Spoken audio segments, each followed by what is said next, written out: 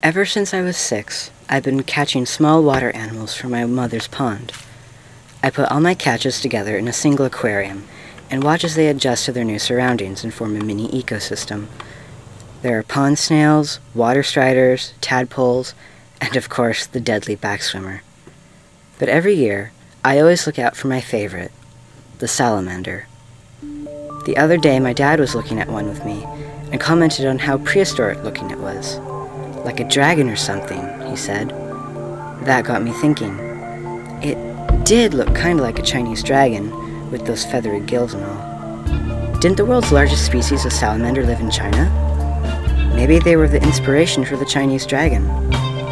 That'd be pretty cool, to see a giant lizard-like thing fly through the sky, but still know you're okay and that it's safe. Because the Chinese dragons are good-spirited and bring good luck. I remember all this stuff from a mythology book of mine. I got it around the same time I started catching pond life. There was this one story about the 4 dragon kings, and how they brought rain to a starving village. Then I remembered another mythical creature I read about, believe it or not, called a salamander. But these weren't ordinary salamanders. These were like giant car-sized beasts that spent their days hanging around volcanoes, and they could even walk through fire. And I guess that's why the salamander is my favorite creature. What better animal that can take you back to ancient China or the lair of a giant sleeping volcano monster?